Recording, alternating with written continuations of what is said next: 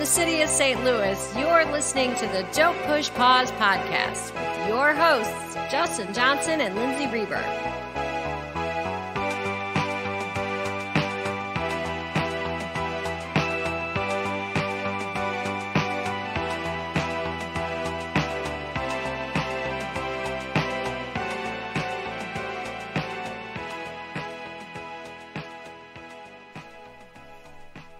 Welcome to the podcast. Welcome back, everybody. Hi, Justin. How you doing? I'm good. How's it going, Lindsay? I can tell you I'm super excited to be talking about a Pam Grier movie. Yeah, I'm really excited. I'm glad that we're doing a Pam Grier movie. I'm also excited that we're finally doing a Tarantino movie. I know we did True Romance, but it's crazy to me that it's been 4 years here, and this is our first full-blown Quentin Tarantino writer-director episode. And we're talking about Jackie Brown here, and we'll get into it, but I guess I just want to say at the top of the episode that normally, if you've been listening to us before, we usually talk a little bit about the director's career. We're going to put that on hold for Tarantino simply because in September we are going to do Reservoir Dogs, which I'm really excited to talk about. It's a 30-year anniversary of Reservoir Dogs. And that seems to make more sense logically to kind of talk about the early makings of Tarantino since that was his debut film. I mean, we're going to talk a lot about Tarantino in this episode, don't get me wrong, but we're going to save some of the more informal career stuff, like pre-Pulp Fiction stuff for September. But I do find when people talk Tarantino, Jackie Brown is seldom comes up. It's an interesting movie in his career. I'm glad we're doing it because it is kind of underseen. It is a movie, though, that I did not like when it came out, and I was like a huge Tarantino fan. And I probably haven't seen this movie in about 10 years, and I've watched it several times in the last few weeks gearing up for this episode. And I can understand why. I'll talk about that later. I can understand why I didn't like it when it came out. This movie has grown on me so hard. I mean, this is probably one of my favorite Tarantino movies now.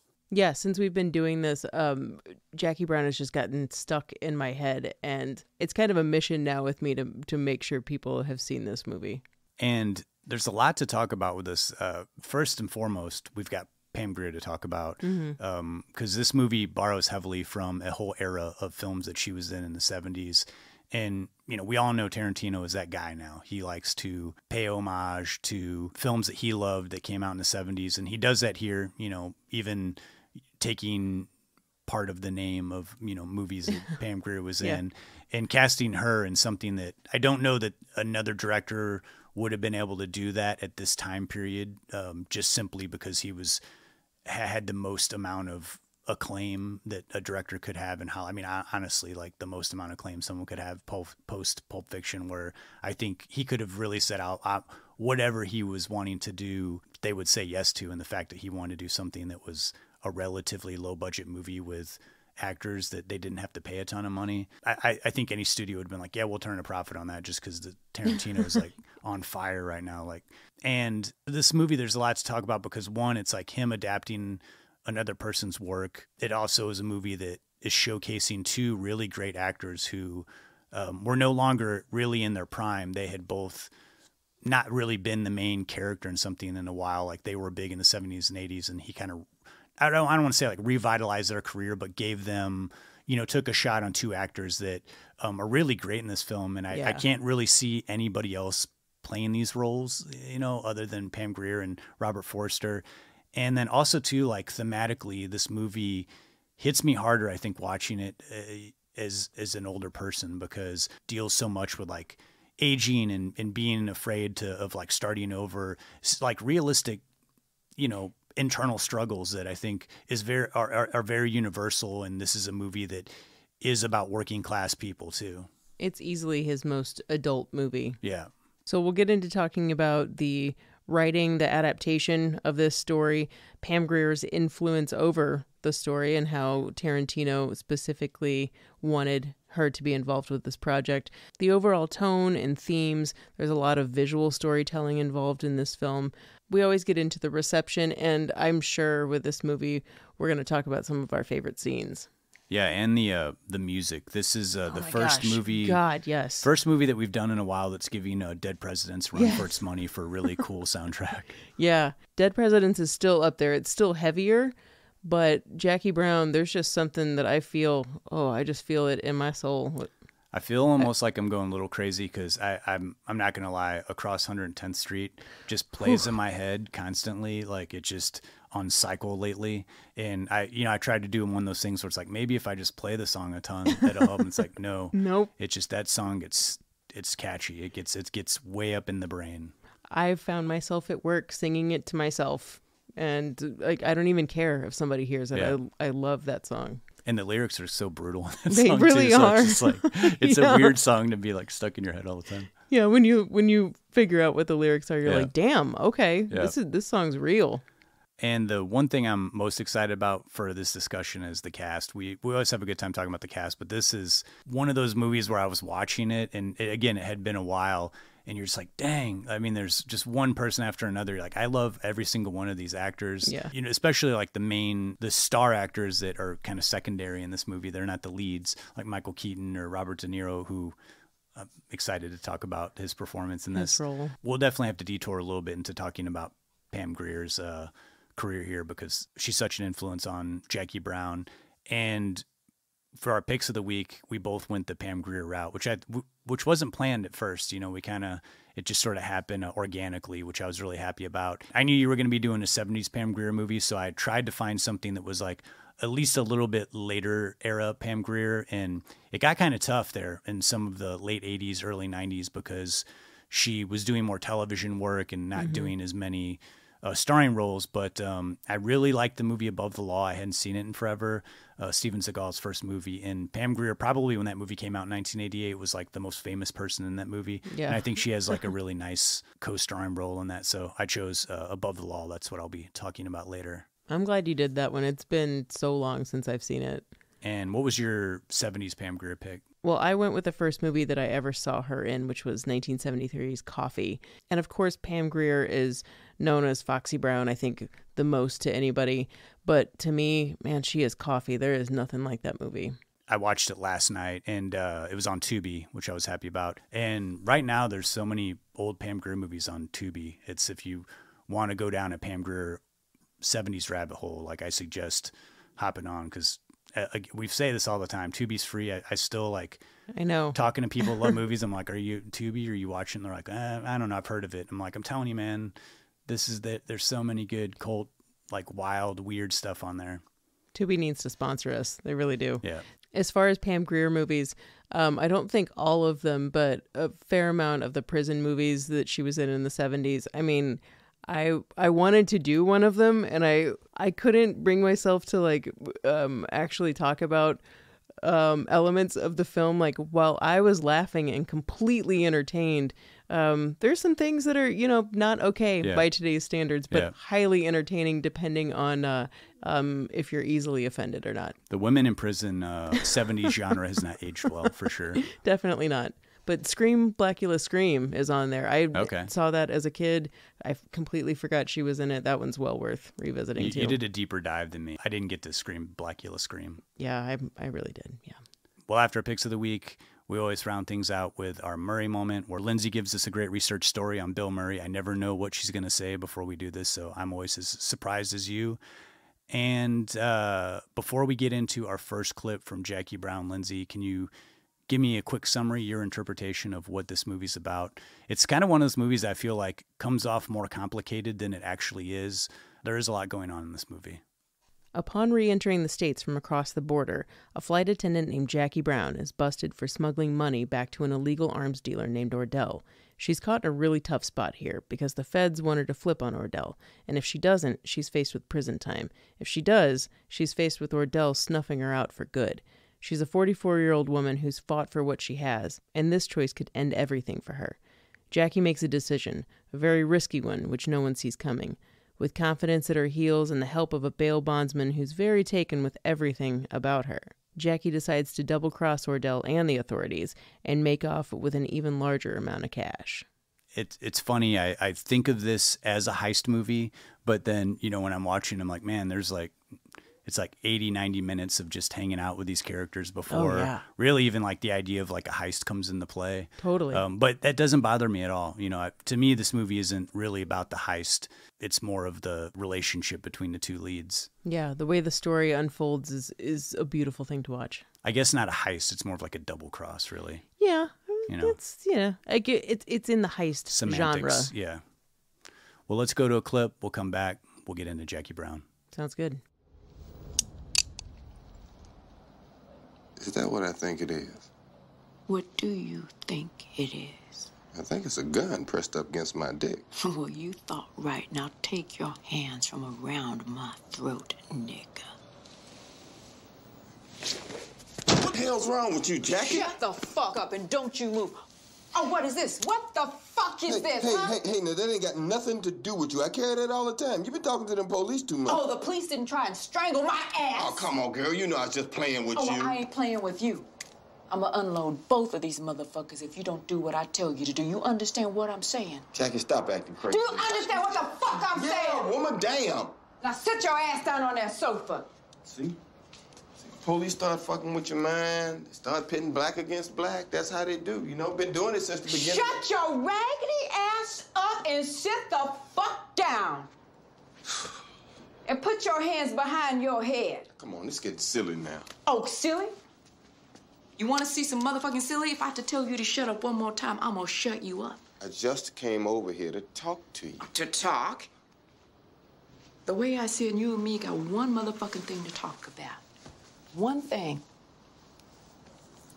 And that's what you are willing to do for me. I can get you a lawyer. Oh, no, let's be realistic. Now, sooner or later, they're gonna get around to offering me a plea deal, and you know that. That's why you came here to kill me. I ain't come over here to kill you. Hey, it's okay. Now, I forgive you. Now, let's say, if I tell on you, I walk. If I don't, I go to jail. Uh-huh. I want $100,000 in an escrow account in my name if I'm convicted up to a year or put on probation. Now, if I have to do more than a year, you pay another $100,000. I can do that.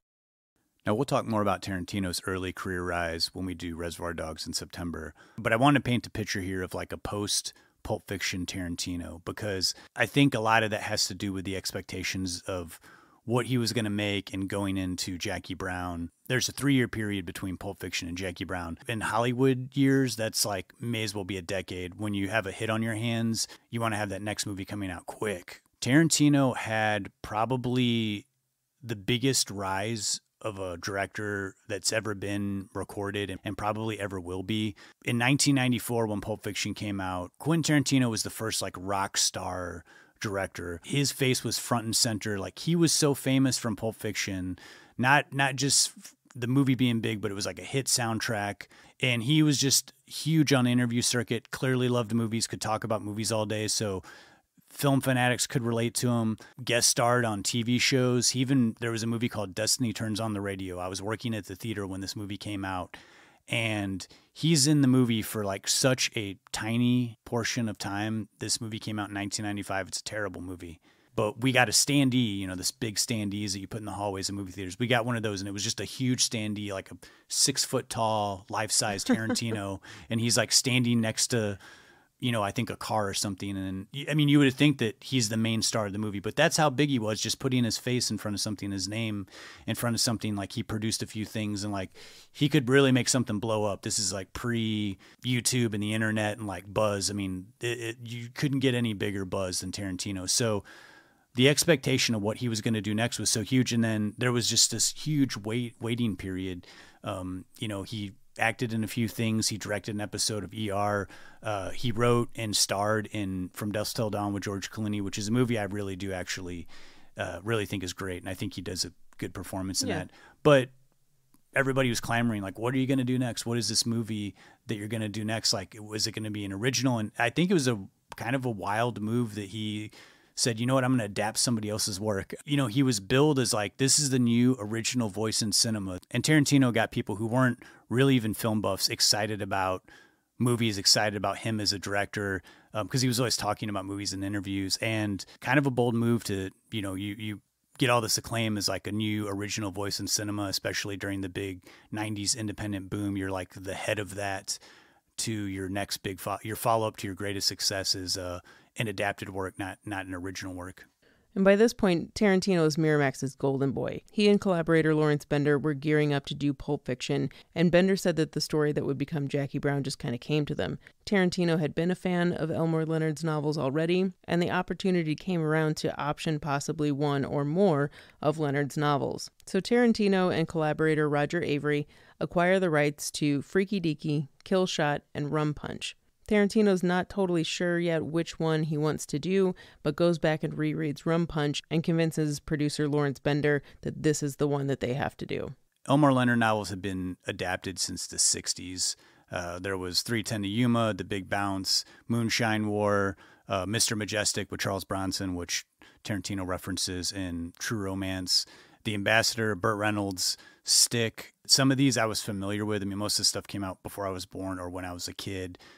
I don't know how well known Elmore Leonard was as far as like these being his adapted works. Like this is an Elmore Leonard movie adaptation. Yeah.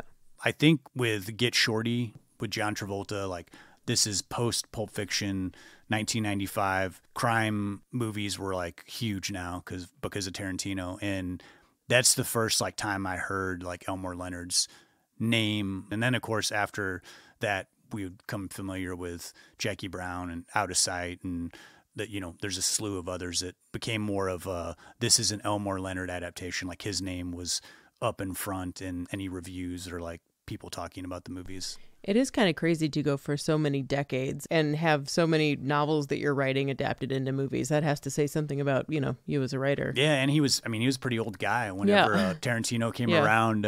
You know, is like way late in his career when one of the biggest filmmakers on the planet's like, hey, I want to adapt one of your books into my next big movie. So a year before production is set to begin, Tarantino starts the adaptation process of Rum Punch. And like we say with pretty much every novel that we've talked about on this podcast that's been adapted into a screenplay, there's a fair amount that's been left out of the book. But Tarantino keeps the caper aspect of it and a lot of the idiosyncrasies of the individual characters. But there is a fair amount that he does change. Some significant changes too. One, he moves the story from LA to West Palm Beach. He changes the title from Rum Punch to Jackie Brown, of course. The title character originally was Jackie Burke. Obviously, it's not Burke anymore. Originally, Jackie Burke was also, I believe, like 35 or in her early 30s, and Jackie Brown is a mid-40s woman. That's a significant change. If you're, you know, maybe you haven't hit 35, but it is a significant change, those 10 years. We also changed the title character from a white woman to a black woman.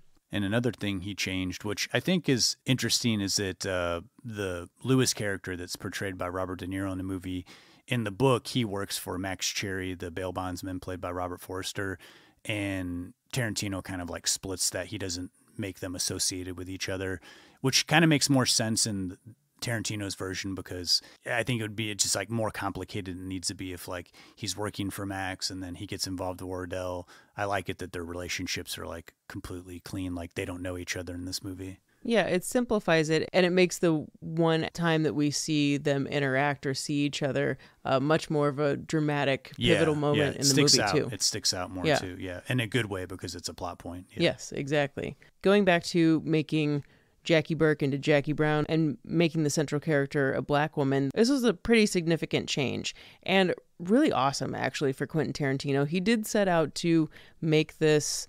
he saw this character as kind of an extension of Foxy Brown. He grew up watching Blaxploitation movies throughout his childhood. You might find it strange, maybe, that this little white nerdy kid in the 70s grew up watching Blaxploitation movies, but it was his experience. And he's gone on record many times saying how influenced he is by black culture. It definitely comes up in his films fairly regularly, but especially in Jackie Brown. And having a strong, cool, confident lead character that is a black woman in 97, it just didn't happen. Going back and watching a lot of these Jackie Brown era interviews with Tarantino, they're pretty cringy. You know, he's like kind of giving himself like huge pats on the back for, you know, I wanted to make a black movie.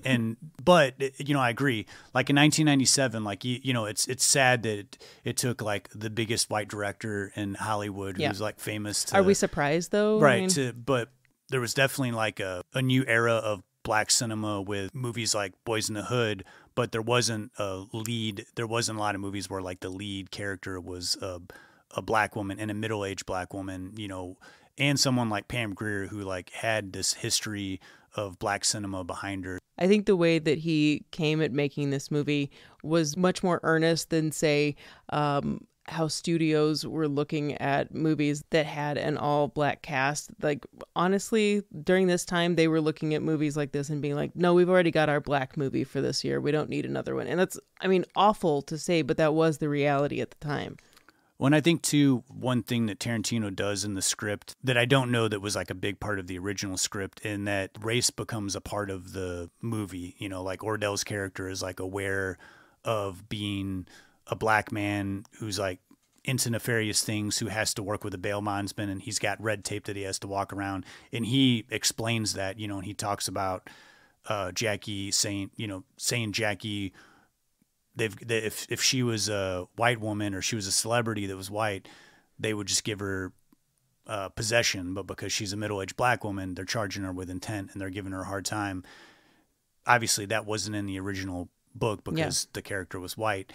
And I do like that Tarantino doesn't shy away from that, because again, in the 90s, even though there were movies that had lead black characters like a Denzel Washington, by the 90s, people were saying, why does the Tom Cruise character, why does he have to be a white guy? Why can't he be a black guy? And some of that changed, but then in those movies, race never really was talked about. It was just kind of put aside because it's like, oh, this is an action movie, but Tarantino doesn't do that. He doesn't put race aside. I'm going to make a movie that has two black central characters, but race will come up in the movie. And it is something that makes the movie more realistic. Any elements of race where that's brought up, it doesn't feel like it's something that's inserted into the plot as a I'm trying to make a point type of thing. It is very much like the real experience of these particular characters. It feels like it would come up naturally how the characters are dealing with their situations.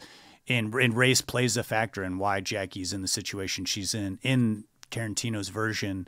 And they don't, that's not shied away from. I mean, again, the movie doesn't halt and dead in its tracks to make a message or something, but it's part of that reality that she's living and why she needs to get out, why she's afraid to start over. It's hard to really think of another actress being able to pull off the character of Jackie Brown other than Pam Grier. I mean, at the time we have like big names like Whoopi Goldberg, Angela Bassett, Oprah to some degree, Cicely Tyson, not necessarily a marquee name, but certainly respected and been around for ages. And maybe, Angela Bassett could have pulled off Jackie. She could have totally pulled off Jackie Brown. But Tarantino specifically wanted Pam Grier because of his lifelong love of Blaxploitation films. And Pam Grier is the queen, really. If you're not familiar with this era of film in the 70s, she really was the queen of this era of being a female action star, I would say. And Jackie Brown's not an action star by any means, but she shares a lot of the same qualities. It's almost like Jackie Brown is Foxy Brown grown up, and that is very much intended from Quentin Tarantino's writing standpoint. And just to briefly get into this era that Tarantino's pulling from, in early 70s, black audiences just weren't seeing themselves represented in movies. There was like Sidney Poitier, but there was just very few black actors as a main character in cinema houses. But Melvin Van Peebles got a studio picture deal, and he wanted to make a movie that represented people that like himself on screen. So he wrote a script with a strong black lead who defies authority called Sweet Sweetback's Badass Song. He pitched it to the studio and they didn't want to touch it. So he ended up financing the movie himself, totally independent. And it was a very, very low budget affair, like kind of a crudely made movie, but made with a lot of heart, and got the attention of the Black Panther Party. They considered it like required viewing, and black audiences responded to it. Once some of these movies made money, more money was being poured into like making movies throughout the 70s that had strong black characters. Enter Pam Grier into these early women in prison films, but then she becomes the central character in a lot of gritty, crime-laden movies. I think toward the end of the 70s, Blaxploitation started getting criticized for not really showing any positive traits with these characters. But again, like we said with Jackie Brown, at the time period, there really wasn't representation. So like historically you see it as a step up, even though like, it's easy to retrospectively look back and criticize. And you see a pretty big dramatic change between Coffy in 73 to like Friday Foster in 75, especially in how black characters are represented. Like in Friday Foster, or in Coffy, she's like killing people and having sex with somebody to like assassinate them. She's got an angle. Yeah, she's got an angle. But then in Friday Foster, she's a photographer. Yeah. She witnesses a crime. Yeah. It's a very different movie. It's a higher budget. And why that era kind of died out was because the stories were played out, or they were just recycling kind of like the same thematic elements and same types of characters. And audiences were kind of bored. They'd seen it already. What's kind of cool about Jackie Brown, while this is not a blaxploitation movie whatsoever, just taking elements from that era, it's almost like it's the next evolved step past that, where we don't have the pimp aspect, the prostitute aspect. We've got drugs, we've got money, we've got violence, but we're taking more of the positive aspects of like an ass-kicking woman who is cool and confident and is the star and lead of this movie that really is in a male-dominated genre. And you bring up a good point, because in this movie, it's all about her world being dominated by males, and she's playing them. One of the things I love about the script in this movie is that things aren't always like said like on the nose. We see that she's a flight attendant in the beginning of the movie. Then we don't see Pam Grier's character for like 25, 30 minutes. Yeah. We get enough information, and when she gets apprehended by the ATF, they say that, she's been working as a stewardess for X amount of years. Through the whole movie, I think it's implied that she's been working in the service industry all these years. She knows how to talk to people. She knows how to change the way she's talking and how to talk to people in the way that makes them comfortable and makes them feel like she's doing them a service. Yep. And we see it throughout the whole movie. The way she talks to Max is very different. It's very calming. She's like inviting him in, and she's like, being very sweet. When she talks to Ordell, it's a little more cold. It's a little more matter of fact. It's a little more direct. When she talks to the ATF, the Michael Keaton character, she's sort of in between. She's guarded, but she makes him think that, no, I really want to help you, and really pumps his ego up. She's really good at massaging the male ego to like manipulate a situation to get what she needs. And it's done in a way that like you love Pam Grier's character. You're rooting for her the entire time. Like you want her to get out of this situation alive and with the money. And I think the reason why we're rooting for Jackie so much is Tarantino does a great job of showing all these male characters in her world, trying to put her in a box. Like Michael Keaton's partner, when he's being pretty rough with Jackie and he's saying, you didn't light the world on fire. I think it hits the audience hard, because that's a relatable thing of someone like, just kind of like reducing your existence to like one moment or one decision. And so we want Jackie to be able to get out of this. And as she starts to work her way through these characters and be able to change, flip it around and like be able to manipulate these characters into following her lead, following her plan. And then also too, it makes us love Max Cherry a little bit more, because I think the heart of the movie is her relationship with Max. And no, it's not the sexual relationship. There's something there. There's like a caring. He's valuable to her because he knows the ropes and he knows what the cops may and may not do. He's been working as a bail bondsman all these years. He knows like the laws and how things are going to go down. He talks to her with respect, and she doesn't have to fight for his respect, even from the very get-go. When he talks to her at the bar, he's very, as soon as she says, I don't want to go to a cop bar, he's like, oh, okay. He doesn't start arguing with her and like, well, why don't we just go here? It's a very refreshing begin to a male-female relationship in a movie. With all of these male characters telling Jackie what she is to them, Max is the only one that does something that is just this one small thing that indicates how he perceives Jackie and what Jackie is to him. There's a scene in which she puts on the band, the Delphonics, and Max sees that it means a lot to her and he enjoys it too. And then he goes out and he buys a Delphonics tape. That is an example of a male character wanting to get to know someone, not telling this woman what she is to them or what he can get from her. He wants to know her. And it's just something that's so small and pure and tells you everything about the friendship, the relationship that's about to form between these two. And I know at the top of the episode, I talked about how I didn't like this movie the first time I saw it. And I was probably 19 or 20 when Jackie Brown came out. Loved Pulp Fiction. That was like my favorite movie when I was going into Jackie Brown. Yeah. And this relationship that her and Max have, this theme of like aging and starting over, that was just kind of foreign to me. You know, like when they have a 5-minute conversation about getting older and she's saying it's different for women than it is for men. And there's all these things going on in this scene of, you know, Max not picking up on how different it is for him. He's like, you know, I was worried about my hair, but, you know, she's talking about how like society perceives women and how, especially as a black woman, you know, and having to present herself in a certain way. And these were all lost on me as a 20-year-old. So I was like, man, this movie is so boring. It's like, why are they talking about all this stuff? And then like when I watch it now, these scenes, you know, they're very emotional. And the things that Jackie Brown are talking about are identifiable. It's like watching this as an older person.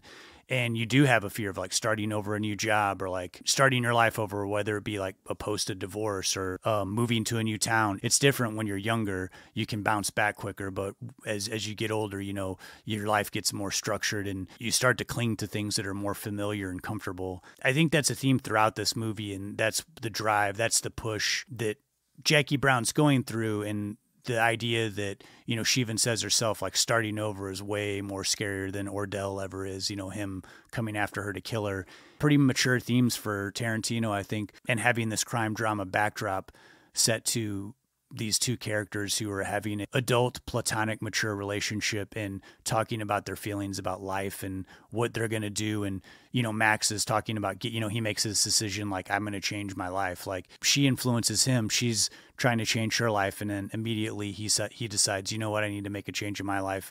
I need to get out of the bail bondsman business. I feel like the movie would be at a loss if it was more focused on the crime aspect of the movie and not these themes of like aging in society. Going along with the idea of starting over and aging and feeling like you have the weight of the world on you, you have to make a decision. This idea of having a second chance, that if Jackie loses her job, she goes to jail, she's got nothing. She doesn't have anything to start over with. And this is a huge gamble that these two basically strangers have partnered into. And luckily, it worked out for both of them. And I think that that's why the ending is so satisfying. We don't know exactly where Jackie's going to end up, and we don't know what Max is going to do with his bail bonds business. Is he going to get out of the business? Is he going to continue to stay in it? But what we do know is that they've both helped give each other a hard reset where they do have a second chance to take another avenue in life. And it's so satisfying to end the movie in this way because the scene ends with Jackie saying to Max, what would you do if you had the chance to get away with this amount of money? And we, at the end of the movie, we have that question answered for us. Yeah, I also feel like there's another question that's answered, and Tarantino does this with a multitude of his movies, where a scene is set up and you will start to question a character's motives. He'll give you a logical answer, whereas like other movies you're watching, you're like, hey, wait a minute, you know. And the question I have in my mind when I first started watching Jackie Brown is, why would she risk all of this? You know, the stakes are super high. And while you're starting to think about it, Max asks the logical question that an audience is going to ask is like, what if he sees that the $50,000 is, you know, only on top and the money's not on the bottom? And she answers flat out, well, at least I tried and I didn't go to jail. And that's about as good of answer, you know, as any audience could have. And I always love that scene because in any of these type of situations where you're clinging to a character and you're hoping that, you know, something bad doesn't happen to him, you want there to be some sort of like logic that you would have as the character. And also I love this ending because we don't see this epilogue of what her life is. Like, what did she do with the money? Where did she go exactly? Like, is she going on some adventure? But we just know from the look on her face when she's driving and it holds on her for a while that like, at this exact moment, she's in full realization that this is the beginning of this new chapter of her life. At least I personally feel like closure with Max, that he's like, you know, I can't go with you. You know, this is your journey. I'm glad that I was able to be a part of it or help you along the way. But like, this is from here on out, like this is, you're an independent person and you need to like start this new journey without anybody else that's been in this movie, in this world, a part of it, attached to it.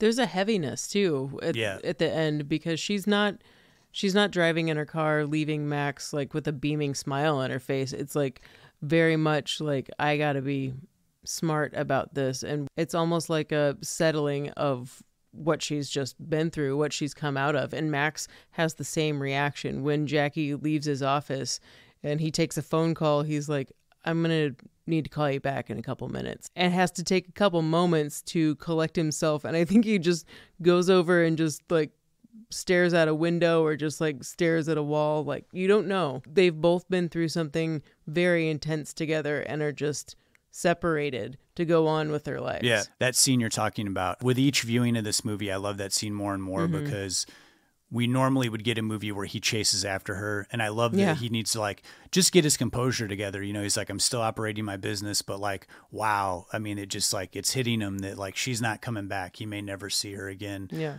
But just got pretty deeply involved in her life, you know, and like helped with this like huge, you know, crime.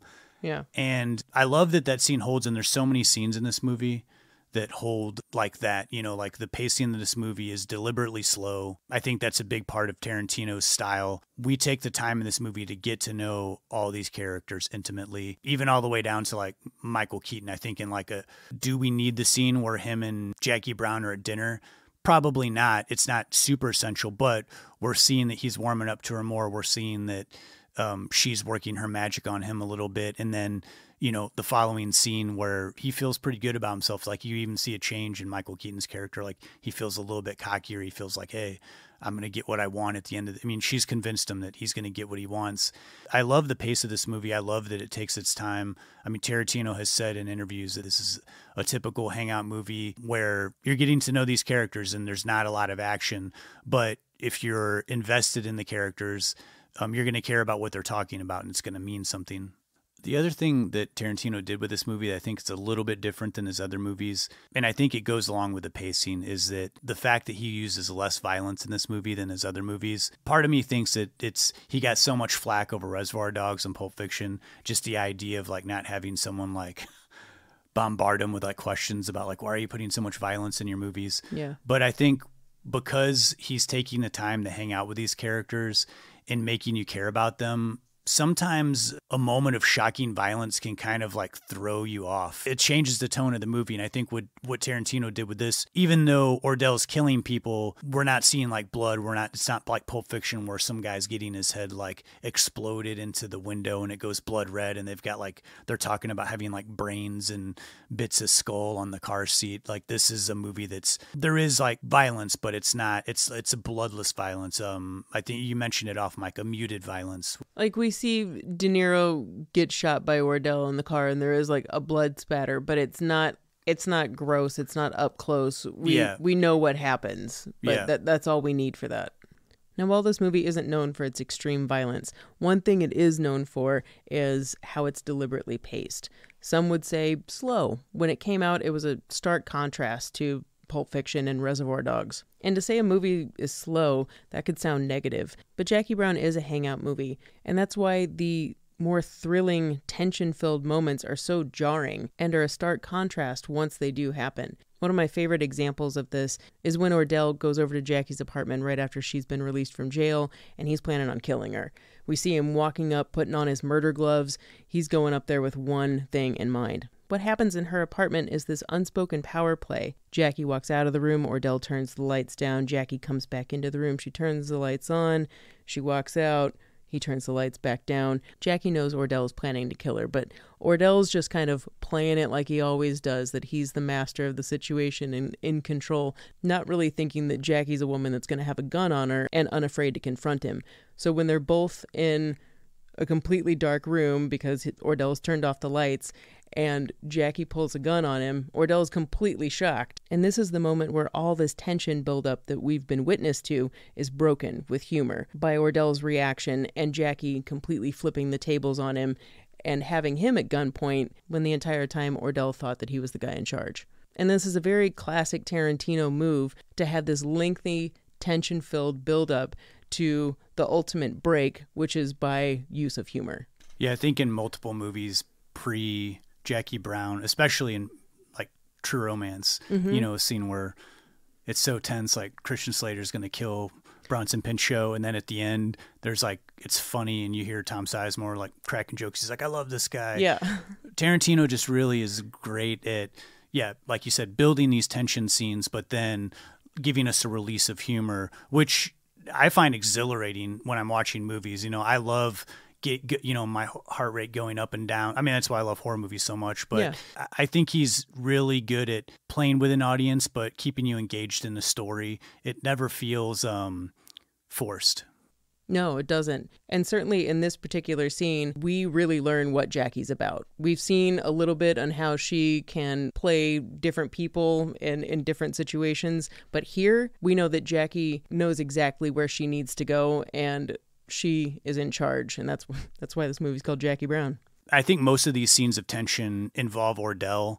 And because Jackie's been such a cool player and in control through the whole movie, and I think that's why Tarantino doesn't have Jackie in the script meet Ordell at his house. Instead, she sends Robert Forster. And the first inclination of that as an audience, you're like, what are you doing, man? You're insane. You're going to go to Ordell's house, you know, after all this, after he knows that Jackie's double-crossed him, and why would he do this? And then Robert Forster starts explaining everything in a very logical way. Yeah. And Ordell's listening, and they have like a mature conversation about it. Ordell's not convinced totally, but he's like, I'll go with you. But then when they get into the car, you know, we have this moment of humor again where, you know, you hear the Didn't I Blow Your Mind This Time song come on. But then as soon as they get to Max's work, where supposedly Jackie's in there waiting for him, we ramp up the tension again with, you know, if we go in there and anything happens, I'm going to shoot you first. That's all there is to it. Like, I'm not messing around. And we believe that to be true. You know, this is Ordell's time, you know, proven to be a ruthless person when he has to be. That whole scene preceding Ordell saying, you know, I'm going to kill you if this goes wrong. It's just silence of he and Max in the car. And you see how ice cold Ordell is in that silence with the Delphonic song on. And even that, as the viewer, you're like, you know that there's a definite chance that this is all going to go wrong. In addition to that, Tarantino also takes humor to throw us off, and then add a very tense scene following that, or a tense moment, a burst of violence. In many of his movies, he does this, but in this one, whenever... Oh, Lord, are you going to talk about Lewis and Melanie? Yeah. When, you know, and it's kind of, you know, we're into it. Melanie's like mocking Lewis, and she's like, Lewis, where'd you park the car? And he's kind of looking around. You see that he's getting confused, and she's just pushing his buttons. And we're thinking it's pretty funny. You know, she's been known to like sass all the characters in this movie. We're along for the ride. You're kind of laughing at it. But then when Lewis like murders her, I mean, he gives her a warning. He says, I need you to shut your mouth. But it's kind of shocking, you know, and so it throws us off. And in a lot of Tarantino's movies, whether there be humor or violence, I always feel a little bit unsettled. And even when I've seen the movie multiple times, and most of his movies I have seen multiple times, especially this one, there's a moment where I'm like, oh man, I forget, you know, you almost forget because you get so into the movie and you get into the characters, you know, it's easy to forget like, oh yeah, this is where he's going to like kill her right after this like pretty humorous scene. Yeah. And even after that, when he has to explain to Ordell, and Ordell's like, where's Melanie? Yeah. Well, I think she's kind of dead. Yeah. And what do you mean she's kind of dead? Well, and also, and this is like this with, multiple movies of Tarantino's where on a second rewatch, you know, like when you're watching Reservoir Dogs, it's like, all the guys at this table like having a good time are going to all die later on in the movie. Yeah. And when you see Lewis, Melanie, and Ordell all hanging out, you know, in their apartments, like, all these guys are dead by the end of the movie, but everything's so fun and friendly right now. And like you look at the latter half of the movie with the beginning and you think of, wow, what a stark contrast that is. And even though this was only Tarantino's third movie as a writer-director, and he'd only written a few movies outside of not directing, he'd already developed sort of this distinct style in the way he would frame shots and the way he would let the camera hang, shots from in the trunk. Also, having stories not be totally linear, like Reservoir Dogs is out of sequence, not everything happens ABC. Same thing with Pulp Fiction. We have the same characters, but different moments in time. And Jackie Brown is a little more straightforward, but we do have the moment where he shows 3 different viewpoints of one specific incident that plays out, but something that is different than we are used to in movies as an audience. And we're like, oh, this is what he does. This is his style. Some of these styles and the way he does things for purpose, for reason, and putting the camera in a trunk is bringing us closer into the world of these characters. You know, they're going into their trunk and he's doing that for a reason. He hangs on it. He lets them have a conversation. It's a sign of a strong director that, you know, 3 movies in, he already has developed a style of like, here's how I want to do things. Here's how I want to tell the story. Here's where I want to put the camera in a purposeful way. Tarantino's visual storytelling in the scene you were just talking about with Jackie trying to pull off the heist and then that same event being told from 3 different points of view. Why it's so strong is Tarantino's initial setup. Jackie comes out and she looks frazzled and it's a completely chaotic situation. And Tarantino makes the extremely bold move to make the camera just circle her and create this sense of chaos. And Jackie looks like everything has just gone wrong.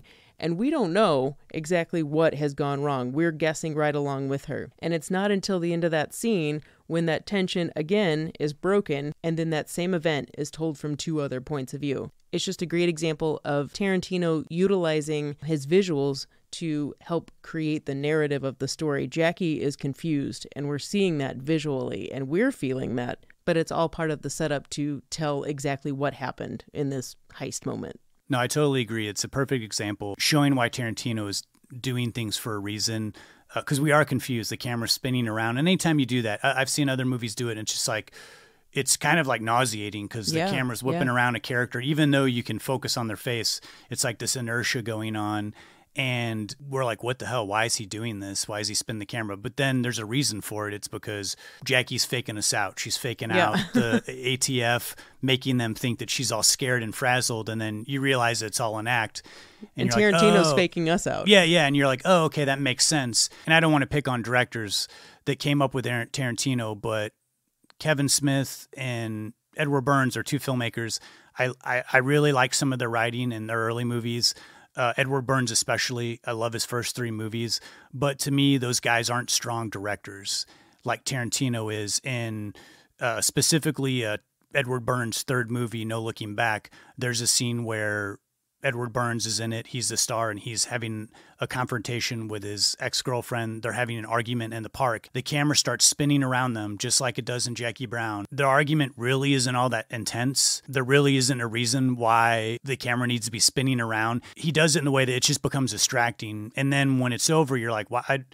There just wasn't any reason to do it, but the reason why he did it is because he's seen it done in other movies. It doesn't serve a purpose. It's just like, we're just going to disorient the audience so that...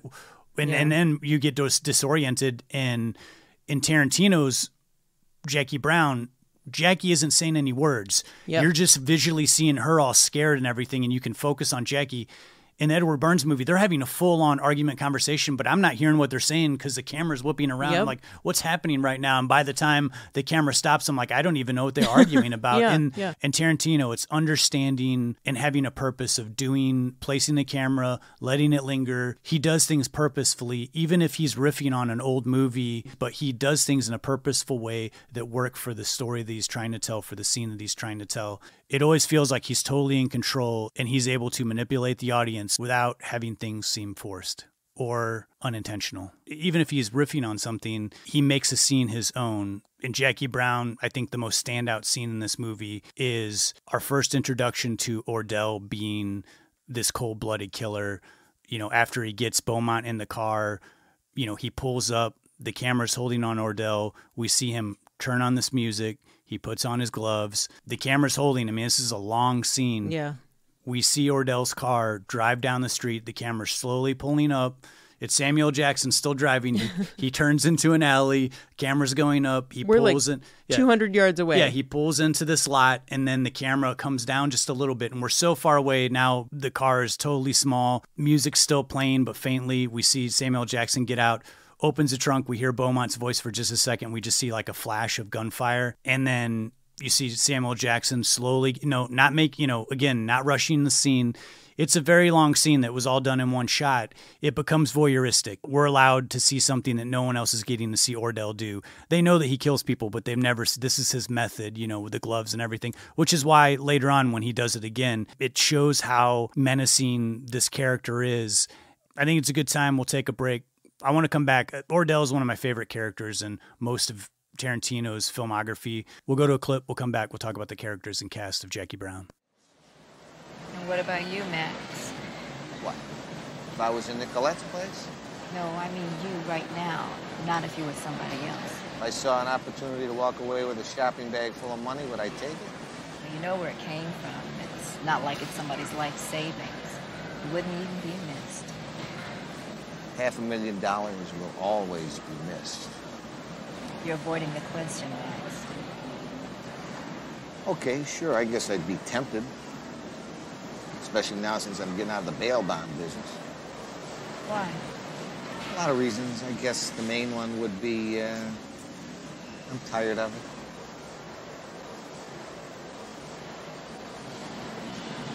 When did you decide?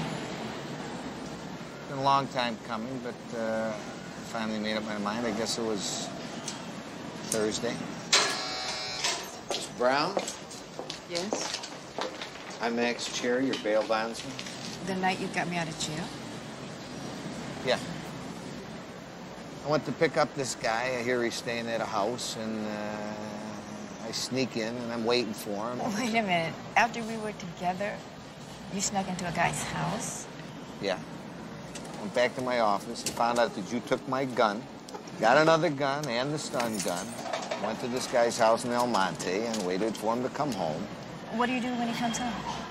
Shoot him with the stun gun. While he's incapacitated, you cuff him and take him to the county. You do that? That's my job. Did you do that night? Well, the guy never came home. But I'm sitting on his couch, in the dark, holding my stun gun. The whole house smells of cat pee.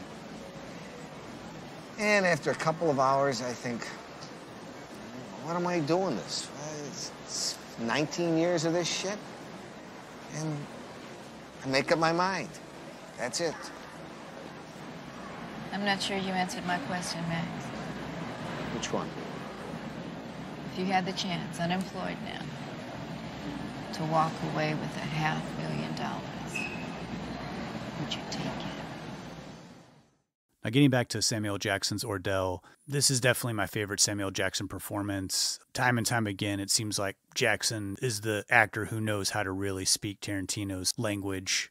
His character here is, he's menacing, he's funny, he's charismatic. You can't take your eyes off of him when he's on the screen. You want to hear what he has to say. You know, he is a villain of this movie, but the perfect villain because it's a character that you love, that you're kind of rooting for, and you do feel kind of bummed out that even though he's double-crossed people and he's a ruthless killer, you feel kind of bad that he gets killed at the end of this movie, and also had been working on this dream, you know, I'm going to save up, I'm going to retire, that, you know, he had this whole thing and it kind of all blew up in his face.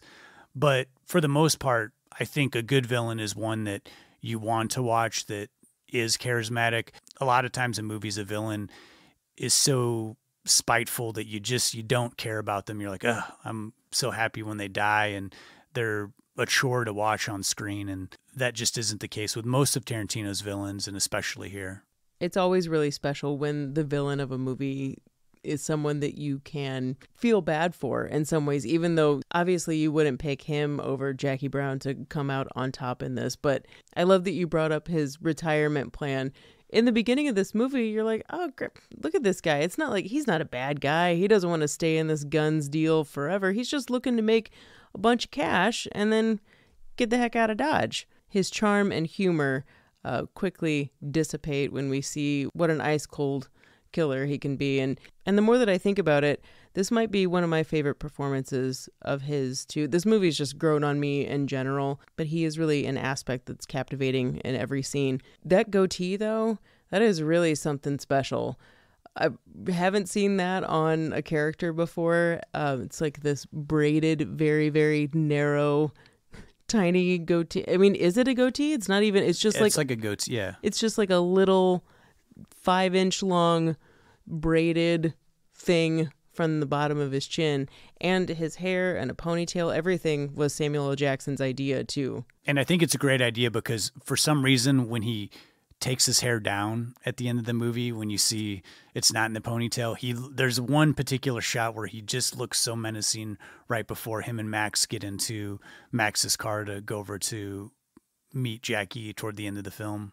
The tonal shift in his character at the end, you kind of forget that you liked him in the beginning. For me, up until the moment where he dies and Tarantino goes close in on his face, his eyes wide open, this was a complete shock, not at all what Ordell thought was going to happen in his life. There, I feel bad for him, but the build up to that, though, he's terrifying. This role kind of harkens back to Joe Pesci in Goodfellas. Oh, yeah. This character who's kind of funny, charismatic, but you can't really trust him all the way because he is kind of a loose cannon. He's kind of crazy. He'll kill somebody to save himself in a heartbeat, not even think about it. And I love the way his relationship is with Robert De Niro's Lewis because he respects Lewis, but he also kind of talks down to him at times. You know, he's bringing him in. He's trying to help him out. Lewis has been in prison for a while. Since you brought up De Niro's character of Lewis, it's a good time to talk about him. What a rare occurrence that Robert De Niro plays a supporting character, and one that doesn't have that much dialogue either. He's all body language, this guy. Lewis has just gotten out of prison, I think 4 days before when we first see him. He's reacclimating to life and just absorbing Ordell's atmosphere and getting used to being a person again. You told me once, Justin, that you wish that there was a scene where we see Ordell and Lewis go out shopping, because they do come back into a scene where Ordell's bought Lewis some new clothes and is like, yeah, you kind of got that Goodwill look going on. We needed to spice you up a little bit. And part of me thinks that Tarantino must have thought of that same thing, because what a cute idea for these guys who have been longtime friends. And the way that the character of Lewis is unveiled in this movie sneaks up on you. You're not quite sure that he's got the streak of violence that we see abruptly come out of him when he kills Melanie towards the end. He kind of seems quiet. You like him. I kind of like him. I want to hang out with him and smoke a bowl with he and Melanie. But the laid-back nature and quiet air that De Niro had playing this role was kind of confusing to Samuel L. Jackson. He's talked about this a couple of times, that he was, one, excited to work with a legend like De Niro, but thought that he was so withdrawn and quiet and questioned if he was paying attention at all in the scene. And it wasn't until he saw the film put together that he realized what a layered, intricate performance De Niro was actually doing. He might seem quiet, he might seem not completely all there, but that's very intentional, and he's just incredibly dialed in to the character of Lewis. Yeah, the very first time I saw this movie in theaters, I completely missed De Niro's performance in this. I didn't understand it. I was like, De Niro's in this movie and he doesn't even do anything. And watching it now, it is this very understated performance of a guy, like you said, who is reacclimating to society. He's trying to fit in and he doesn't really know what he wants to do. He just knows that he wants to work with Ordell. And I love this interaction where Ordell calls Robert De Niro and Robert De Niro is staying with Simone and she's doing her dance for him. And they have this like quick little phone call where Ordell says, oh, did she do this number? And he goes, I don't know the song names or whatever, but, you know, it's really good. And it's just this very, not bumbling performance, but he's like a character he's just kind of like there. He's like hanging out. And then when Samuel Jackson shows Robert De Niro Beaumont's body in the car, he's like, this is what, you know, that's what I do. The people who try to sell me out. And he's like, you know, are you in this for real? And Robert De Niro's kind of like looking off and he's like, yeah. You know, Samuel Jackson's like, are you listening to me? You know, he's constantly confused because and I don't know if De Niro's character is supposed to be stoned the whole time, but I think a lot of it is just this, he's just had a very simple life. He's not had to have too many responsibilities. He's had someone telling him what to do in prison. He does such a good job of this like sort of stoned character when Samuel Jackson's like, Lewis, are you listening to me? And he's like, huh, what? He's like on the phone. He's like trying to get the phone to work. Yeah, trying to dial the phone number. And so many funny little comedic moments here. I think we're lost on me the first time I saw this. And it is such a really nice little layered performance that we don't often see from De Niro, because usually he's laying it on pretty thick. You know, he plays like a very intense character, sort of like shouting, and normally don't see him like sort of stoned, quiet on the couch and someone telling him what to do. And it also doesn't take too much for his character to flip, but we spend so much time of the movie before we get to the heist scene, which is when he flips on a dime and turns into kind of a rage machine. Otherwise, the only thing we really understand about him is his allegiance to Ordell. Even when Melanie kind of brings up, we could team up and take all this money from Ordell. And soon after this, Lewis straight up tells Ordell this. So that's really the only thing that we understand about Lewis as a baseline. I think it's time we get to the heart of this film. Miss Jackie Brown, played by Pam Grier. Tarantino had always had a fascination with her and really wanted her to shine in this film. She was just an all-time favorite of his. And she had even auditioned for Pulp Fiction. The part went to Rosanna Arquette because Tarantino couldn't see that character taking the abuse from someone as squirmy as Eric Stoltz in Pulp Fiction. So with her in mind from that audition, Tarantino calls up Pam Grier and says, "I've got a story for you." Grier's like, "I'll believe it when I see it." Like a year or something rolls by, and he reminds her that there's still something that he's working on for her. 2 years later, after Tarantino's invested so much time into this story, he calls her up and eventually gets the script to her. Pam Grier reads this and doesn't believe that she's the one that's expected to play Jackie Brown. She keeps thinking that there's another role in here that he's thinking about for her. She's just overwhelmed by the idea that he wrote this entire movie for her. I mean, Jackie Brown is meant for someone to shine in this role. This movie is all on this character and your love for her. So she read the script and didn't call Tarantino back right away, but she was excited at the idea that maybe she could play this role. And it was her partner at the time that said, "I think you really need to get on this because, I mean, he's a hot director and he wants you for the lead role." She calls him and they talk about it, and she says, I kind of can't believe that you want me to play this role. And both Tarantino and Grier have said this, that he said to her, "You are Jackie Brown." I mean, how do you turn down a role like that? And like you said, that assurance from Tarantino that she is Jackie Brown is what she said gave her a lot of the confidence that she needed, because in the 70s, these were Pam Grier movies. And then in the 80s and 90s, she kind of bounced between studio films and smaller roles, parts on television. It didn't maintain like a huge high profile, but was still getting a lot of work. But I can certainly understand her being nervous because this movie is on her shoulders, and it'd been a while since she had the starring role. And then also, too, on top of it, knowing that this movie is coming off the heels of Pulp Fiction, this is going to be on thousands of screens. And a lot of people aren't going to be familiar with who Pam Grier is. And I'm guilty of that myself. I was young when this movie came out. I wasn't familiar with Pam Grier's 70s cinema. She was a new face to me, but it didn't matter because her performance in this movie is so captivating. I think of a time when this movie came out, I was so jazzed about, Robert De Niro is working with Tarantino.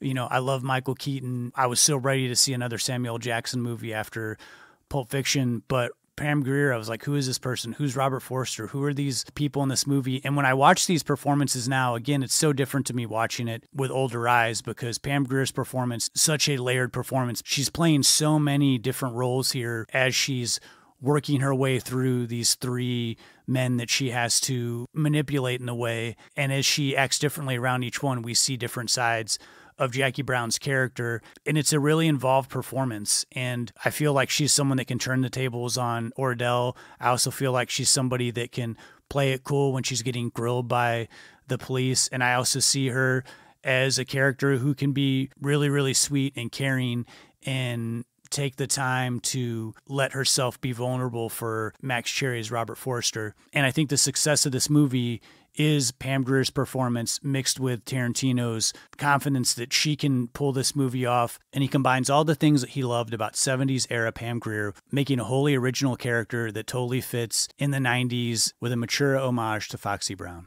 He keeps her a mystery to us all, including also to her confidant and partner in crime, Max Cherry, played by Robert Forster. His calmness and powerful performance in this is a nice counterbalance to Jackie's uncertainty. He's the grounding element that she needs to pull off her plan. I mean, without Max, I don't think that there's someone else in this story that we see anyway that could help Jackie out of this jam. Yeah, Robert Forster's performance in this, of all the things in this movie, watching this movie almost 25 years after it was made, sticks out the most to me. I know I keep reference to the first time I saw this, but it just reminds me of like, I didn't know who this guy is the same way with Pam Grier. He was just like a face to me. It's like, who is this guy? Why is he talking so quiet? And he just seems so sad. And I don't know what I was thinking back then, because his performance in this is absolutely wonderful. I can't really even think of another actor who has this style of acting where he seems so gentle. He doesn't look quite like a movie star, but he has like this handsome older gentleman vibe about him. He seems tough and understanding, like you said, the perfect counterpart to Pam Grier in this. To me, this is the closest Tarantino's come to doing a realistic romantic portrayal of two characters. And I really do feel their chemistry in this is like what holds this entire film together. I mean, certainly there's this whole element of double crosses and murder, but there's this romantic element of them, and will they get together? They have to trust each other in this.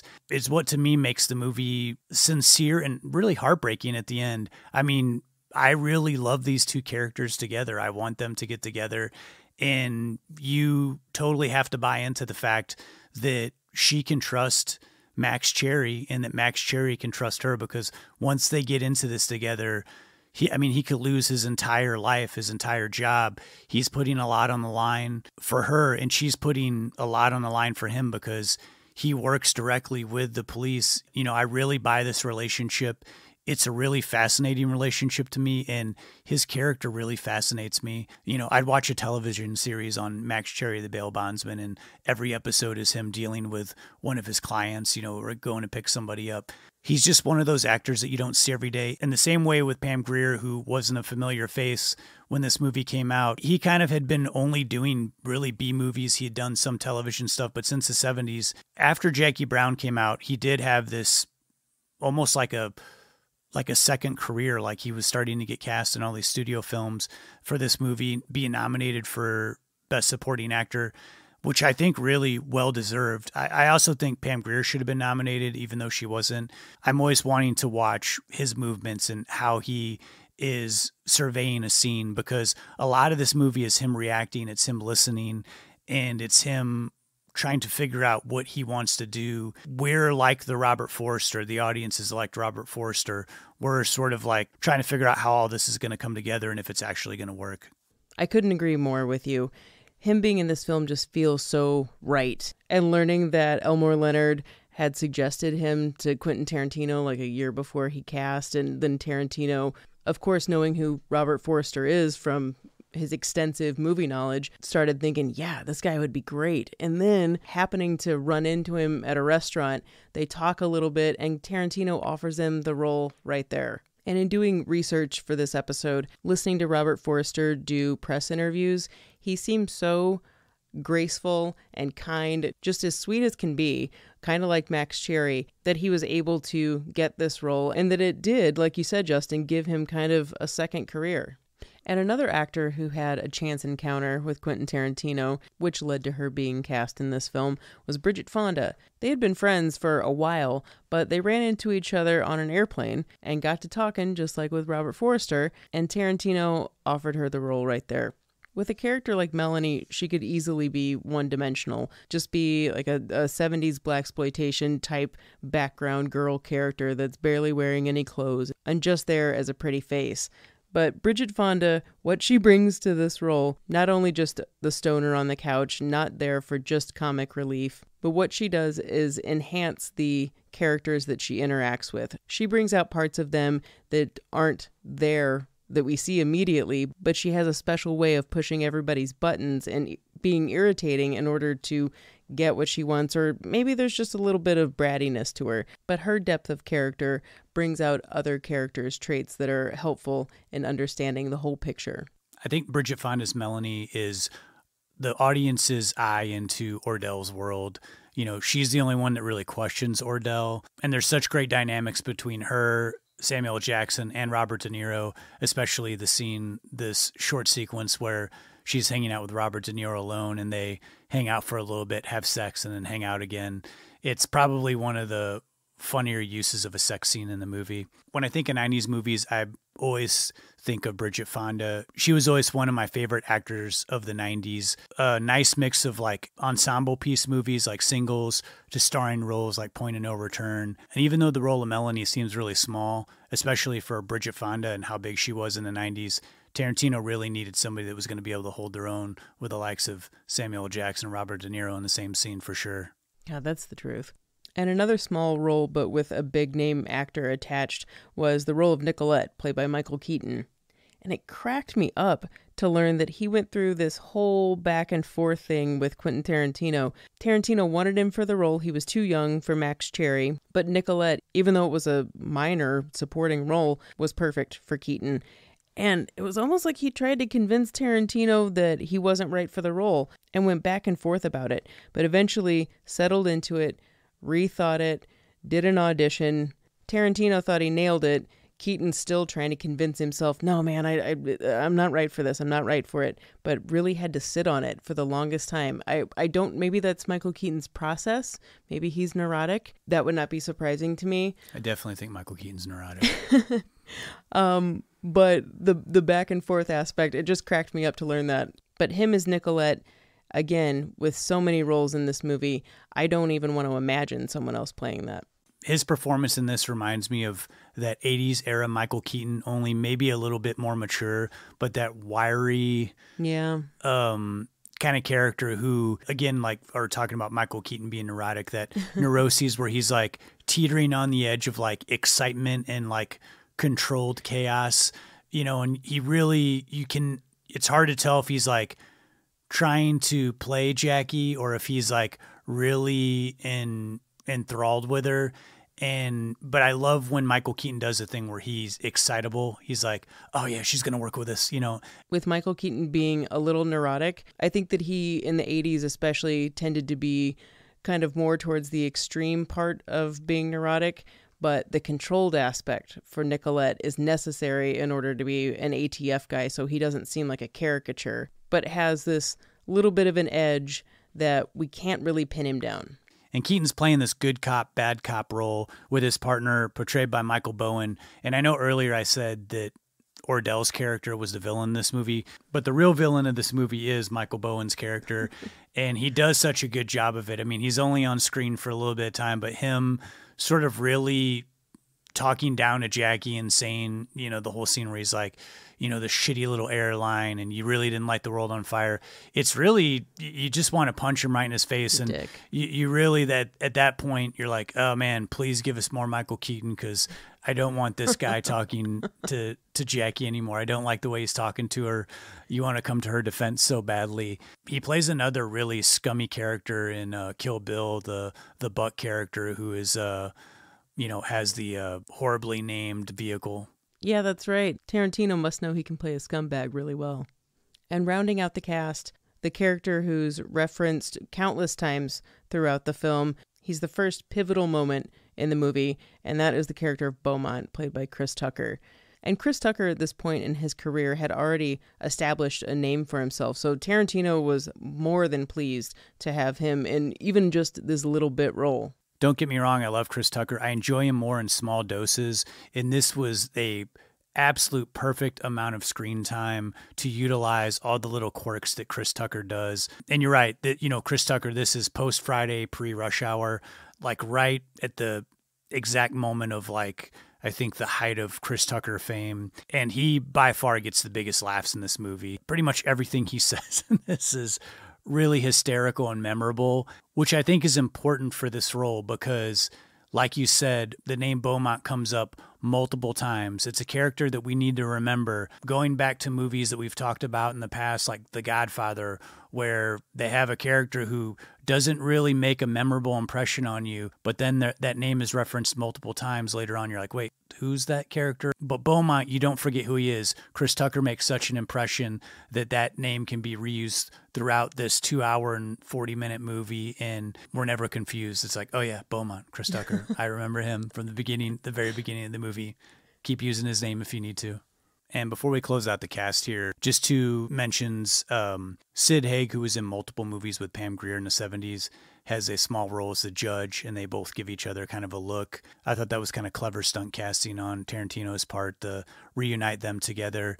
When I was watching this multiple times leading up to us doing this episode, every time it got to the clerk who checks out Pam Grier, who sells her the suit in the mall before they do the money exchange, her voice sounded so familiar to me, but I could not place it. And then, later on I looked it up, and it's Amy Graham, Heather Graham's younger sister. And once I got that information, the final watch that I did before we recorded, I was like, oh man, totally sounds like Heather Graham, and you can totally see it too. Man, not knowing that while watching it, and you just saying it now, I can just think back to that scene and be like, oh yeah, definitely related to Heather Graham.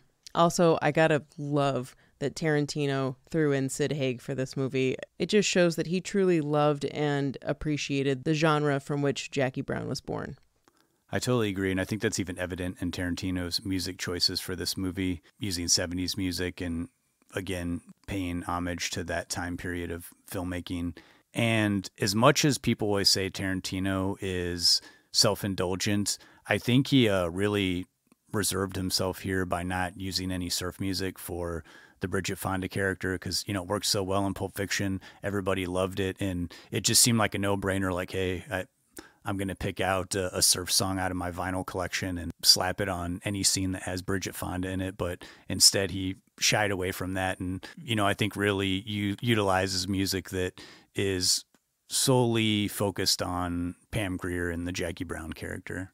He really does stay true to the overall feeling of this movie and doesn't just go into something that's very Tarantino-y that we expect out of him, especially at this point in his career. And along with Coffy, which is my pick of the week, but a lot of Pam Grier's early films in the 70s were fresh in my mind upon watching Jackie Brown. So it really stuck out to me, the songs from Coffy that Tarantino uses in Jackie Brown.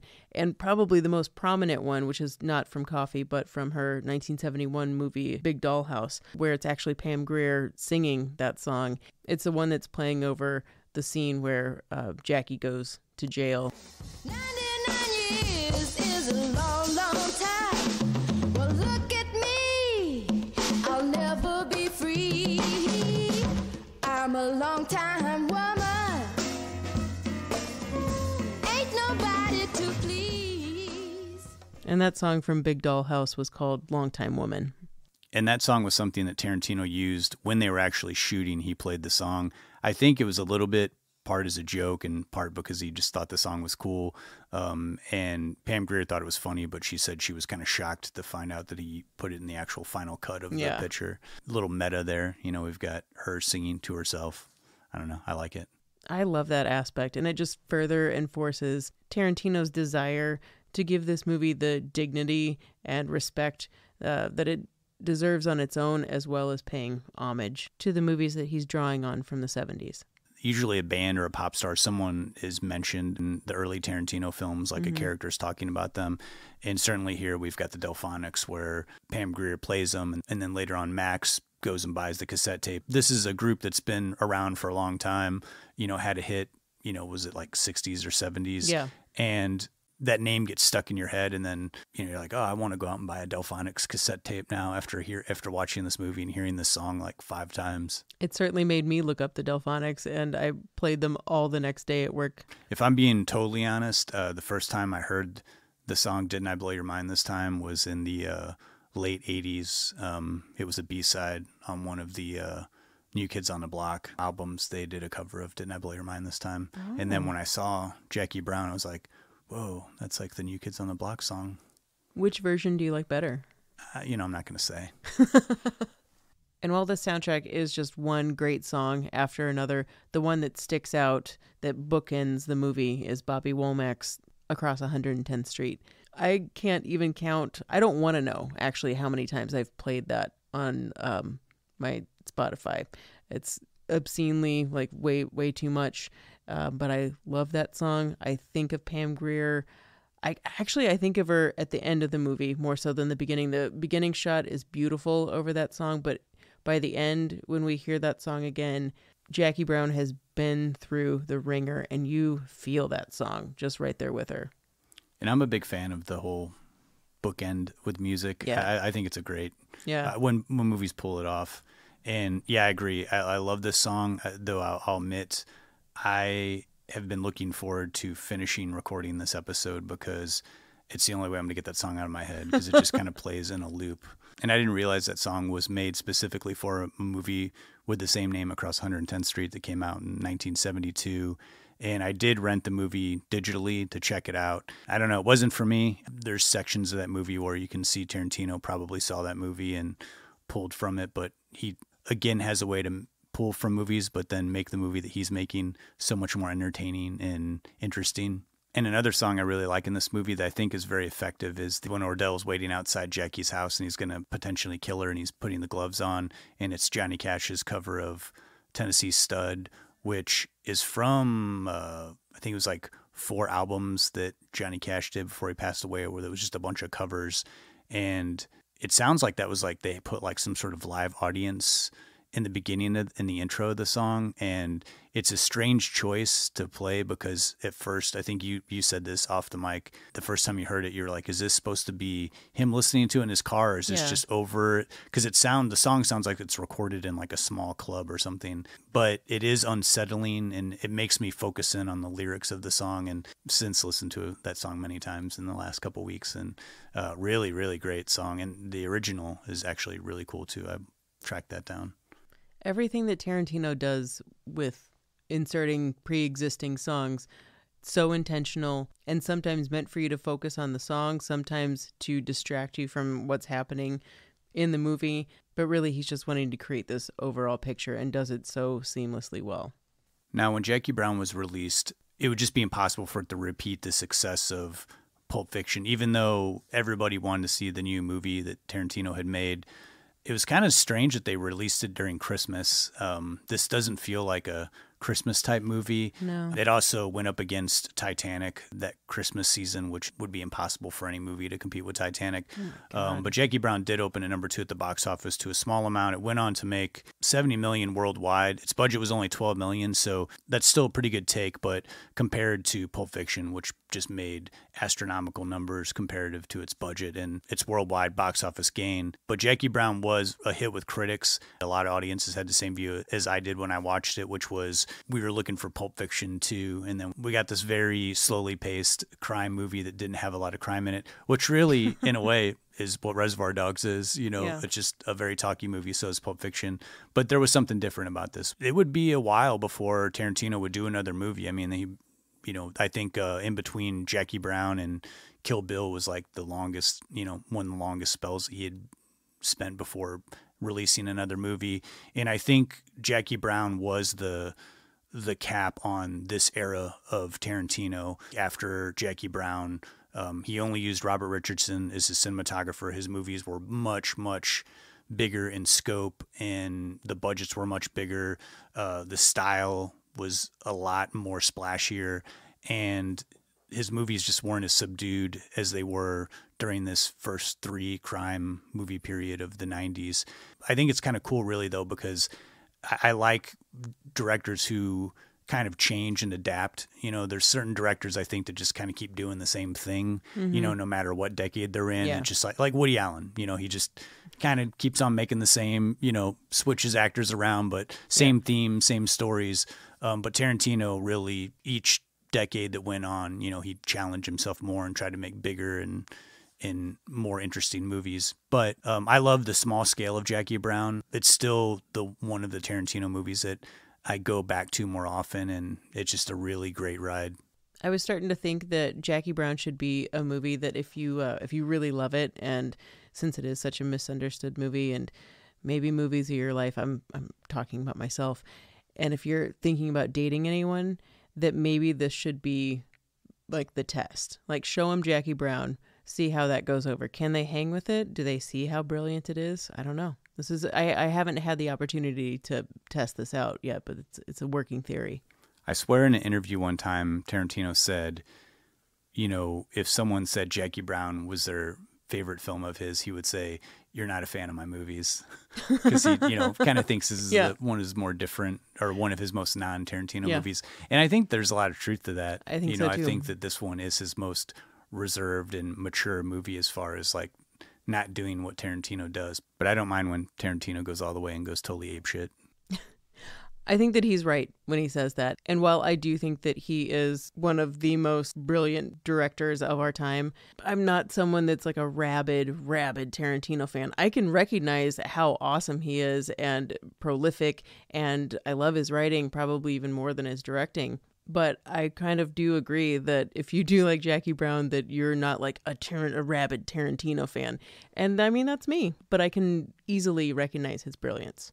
And while critics recognize Jackie Brown as a really big achievement and show of growth in Tarantino's career, the main actors got some acknowledgement as far as being nominated for some awards. No one won any of the awards they were nominated for, but it really should be noted that both Pam Grier and Samuel L. Jackson were nominated for Golden Globes and both for Screen Actors Guild Awards. Robert Forster was the only one that got an Oscar nomination. And even being nominated always does something for one's career. So even though I feel like this movie should have been maybe recognized a little bit more, at least it got some recognition for the lead actors. Yeah, retrospectively looking at it, it should have been nominated for like at least 6 Oscars for this movie. And being nominated too in a musical or comedy category, I don't get that. I mean, I know that it's not exactly a drama, but it's more of a drama than it is a comedy. Yeah. It was pitched as a comedy. I think they were really trying to sell it hard to the public as this, even if when you look at the old like teaser trailers and stuff, they make it look like it's like a slapdash type comedy. I don't get it. I mean, I have seen plenty of movies butchered into looking like they're not what they are in trailers. But yeah, Jackie Brown, not a comedy. Well, let's stop there. We'll come back for some Jackie Brown. We'll have some final thoughts on it before we close out the entire episode. But let's move on to our picks of the week. We kept these both Pam Grier oriented. I did Above the Law, but Lindsay, you did Coffy. What can you tell me about that movie? For some diehards of the genre or the encyclopedia brain of Quentin Tarantino, talking about Coffy is like talking about a sacred film. But I'm not a Blaxploitation expert. However, I do have a special relationship with this legendary Pam Grier film from 1973.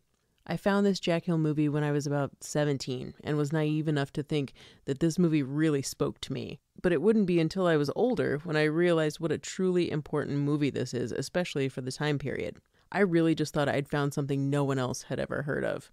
Pam Grier plays flower child Coffin, who just goes by Coffy, an LA nurse who's regularly saving lives and seeing the pain her community is in every single day.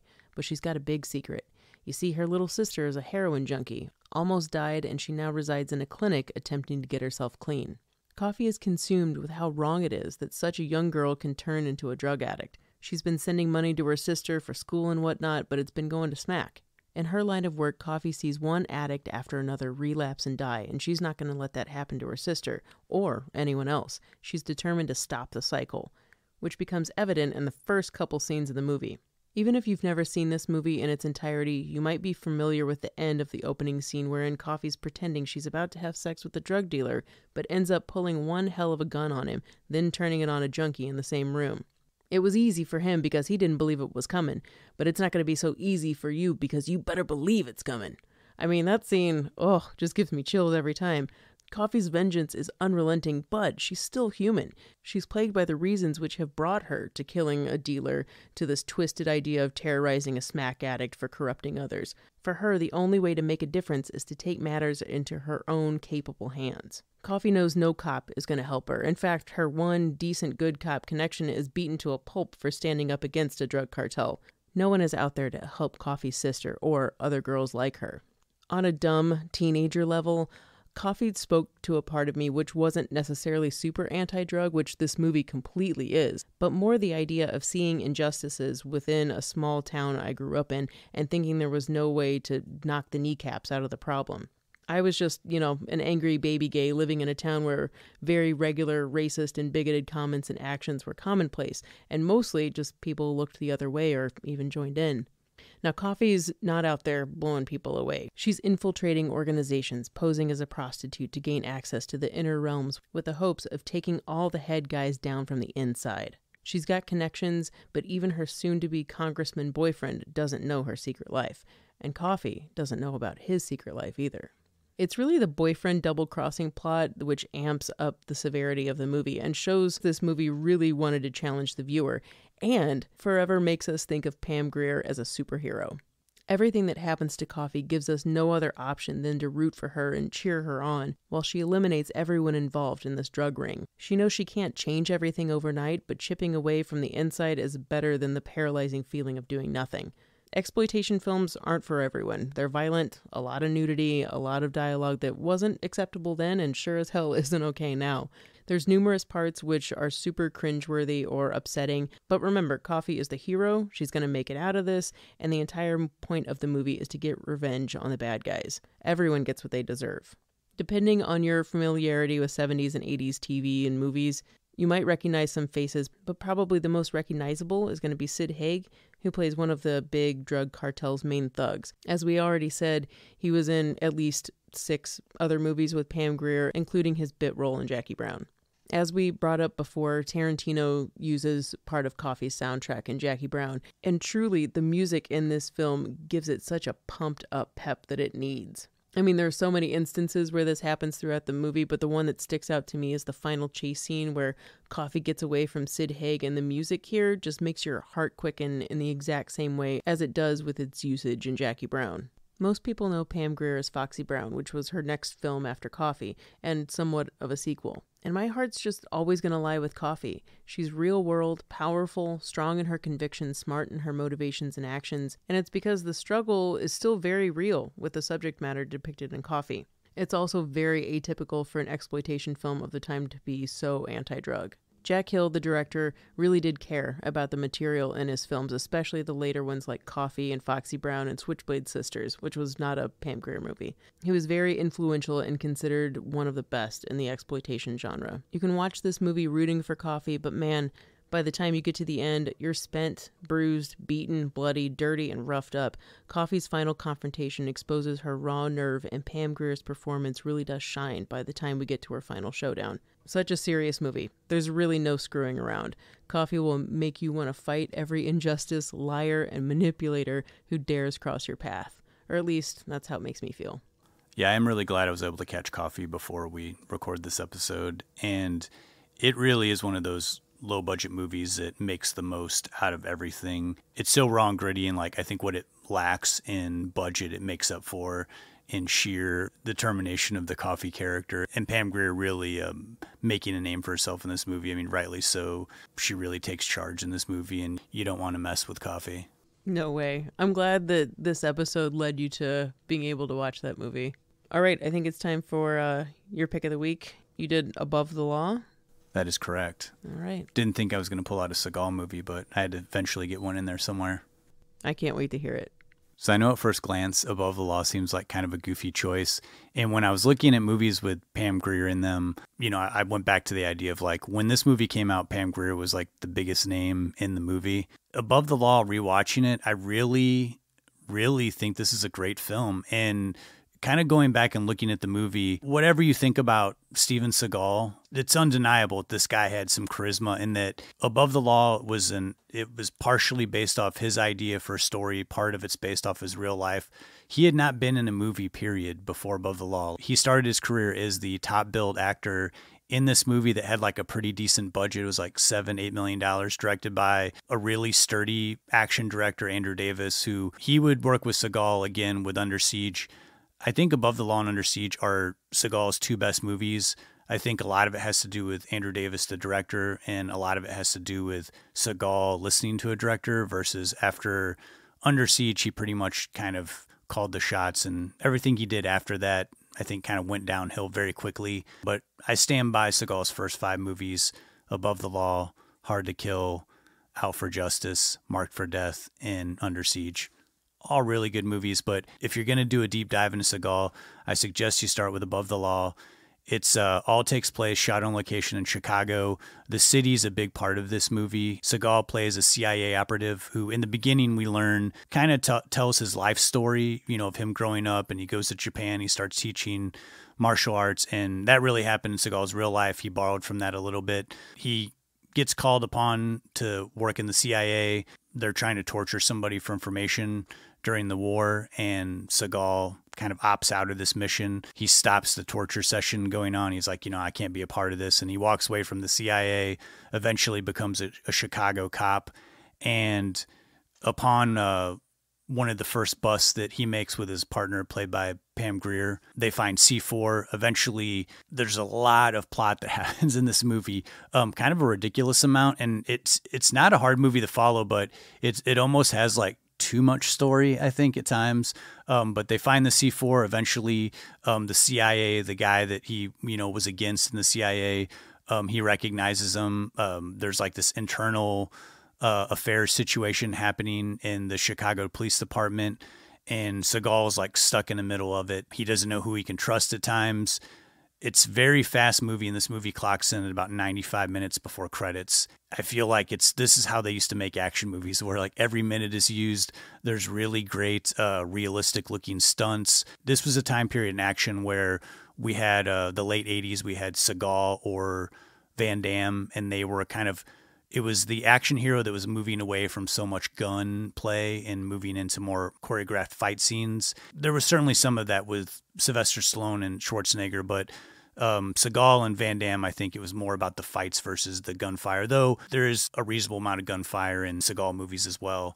Pam Grier, though her role in this movie isn't huge, Andrew Davis used her again in a small part in his movie The Package with Gene Hackman. She's playing sort of a similar version to the Coffy type characters that she played before, only as a tough as nails Chicago cop. And she's the cooler for Steven Seagal's character, trying to keep him grounded, because for a character who wanted to shut down a torture session, Seagal's character, Nico, really loves choking people out. I mean, that's like his number one thing in this movie, is just like, I'm going to beat somebody down and choke him out. He's kind of a bully throughout this whole movie. He's not just, I can't do just one or two punches. I got to like really like pummel somebody into submission several times, where you're like, almost like looking away from the screen. For this being his very first movie, he does have a thing where he sort of mumbles a lot, so there's times where I had to back it up and like kind of re-listen to the dialogue. But he is very charismatic. He's like pretty witty in this. He has a very dynamic screen presence, and the fight scenes are like very, very well executed. Aside from Pam Grier, there's a couple of that guy actors in this where you've seen him in television, you've seen him in other stuff in bit parts. There's also a bar scene where Seagal comes in and starts like roughing dudes up. Two extras in this bar scene are John C. Reilly and Michael Rooker at the very beginning of their career. So interesting seeing these faces that are like really huge now playing such big parts in this. Another big face that is very underused in this movie, and you almost feel bad. It's like you're so happy that Total Recall came out and Sharon Stone got her due, because she plays Seagal's wife in this, and man, she's like really not given much in this role, but it is wild seeing her in a tiny role like opposite Seagal. And I'm forever going down the path of like recommending movies for these Saturday, Sunday afternoon jaunts, and this is like fits right in there.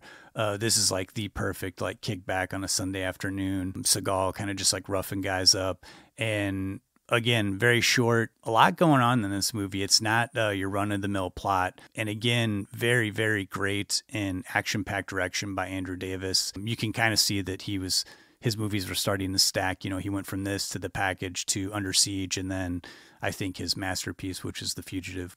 Have you seen Above the Law? If I have, it's been a long time. In looking at images from it, it's familiar to me, but I couldn't, like, everything that you're telling me is like I've never seen it before. I'd be lying if I said I didn't go on like just a Seagal kick after I watched Above the Law. I just kind of kept going all the way to Under Siege. Damn, Under Siege. I mean, they're basically just ripping off Die Hard from start to finish, but what an entertaining and great movie. I remember that one. Yeah. That and the sequels really. I mean, I at least remember liking the sequel a lot. So those are our picks of the week, Coffy and Above the Law. That's a fine double feature right there. That's a real ass-kicking double feature. Yeah. Well, here's your Murray moment.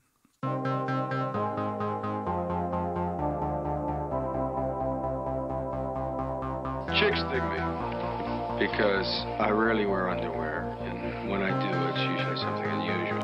I think I need a root canal. I'm sure I need a long, slow root canal. You gonna come and shake my monkey tree again? Oh, what does that old queen know? She didn't even show. Hey, this is so scrumptious. Is this hand shucked? The flowing robes, the grace, all striking. That was fun.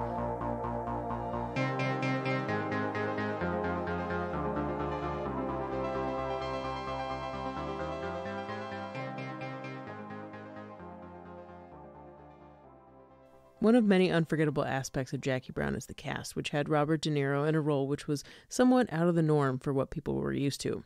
And this made me think about Mad Dog and Glory, the 1993 film De Niro and Billy did together, along with Tarantino favorite Uma Thurman. Billy plays a fairly intimidating mob boss with a love for stand-up comedy. De Niro's a timid crime scene photographer who happens to inadvertently save Bill's life. For once, De Niro gets to be the nice guy and Bill's the villain. The two seem to relish the role reversal, and it was De Niro who recommended Bill for the part. He thought he was a good actor until he had to play a nice guy, Bill said of De Niro.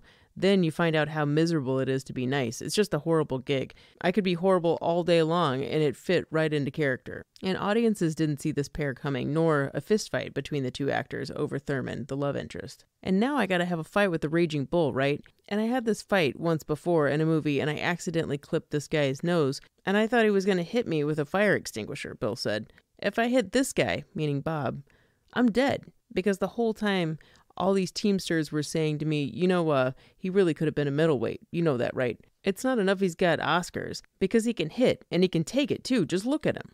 It ended up being the longest fight in history. Well, kind of. Shooting began in 1991 and concluded with a reshoot the following year.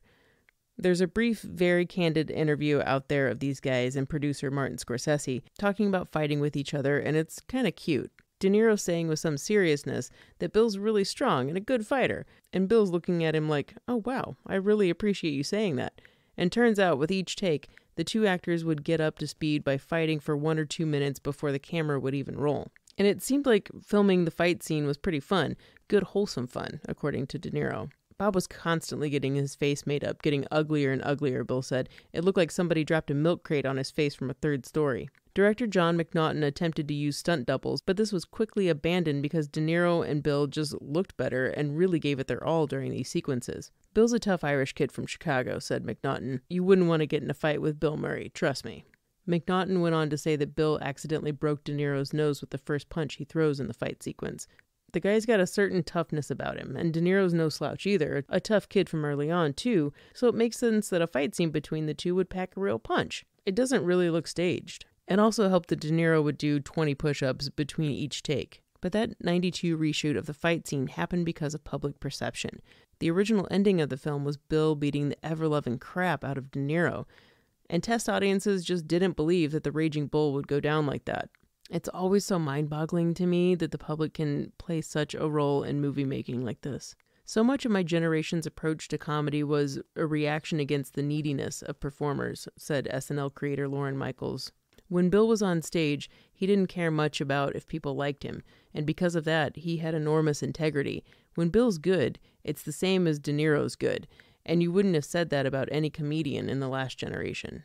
Lauren isn't the first to make the comparison between De Niro and Bill. I remember listening to an interview with Bill saying that some newer generations might think of him in more serious roles and De Niro in comedies, which is just a wild role reversal. However you think of them, Mad Dog and Glory is an interesting shakeup for both actors because though one is a good guy and the other the villain, they both cross those boundaries for this mixed-up bad comedy. Even Scorsese has mentioned that though there's a lot of humor within these characters, there's a fine line between humor and using humor to be threatening. It's fun to tell people I did a movie with Bob where I'm the bad guy, Bill said.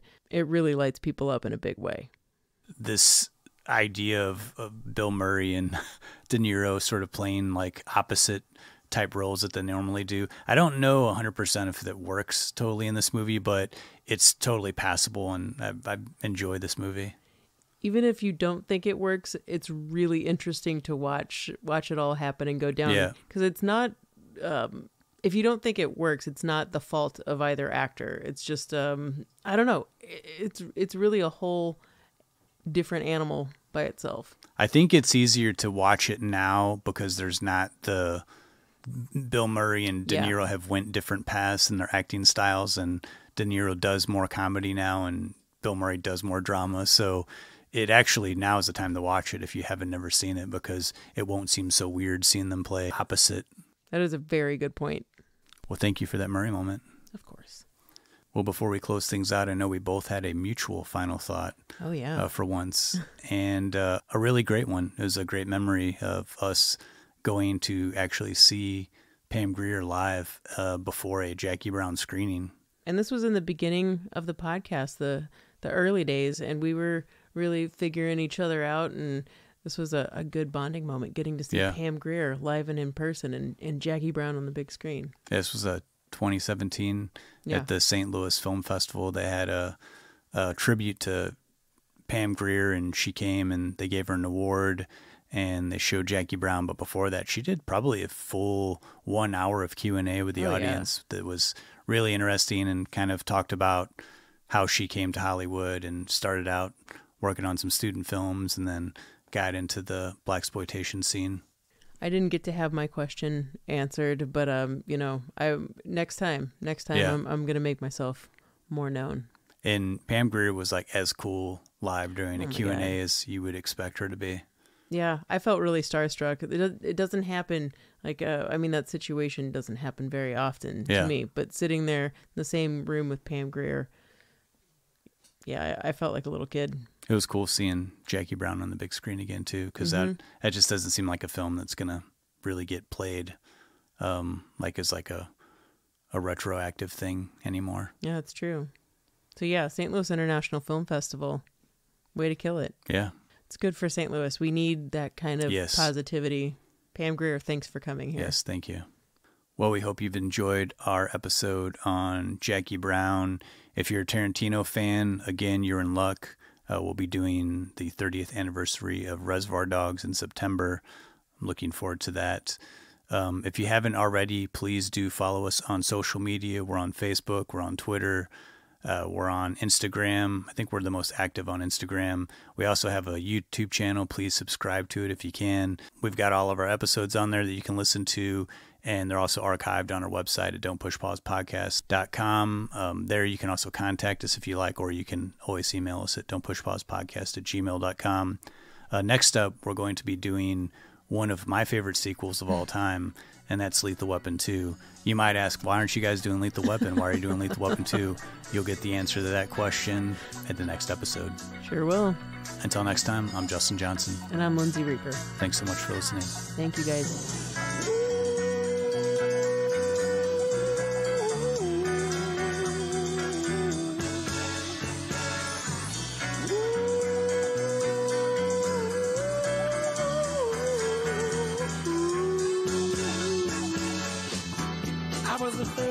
Brother was fine, doing whatever I had to do to survive.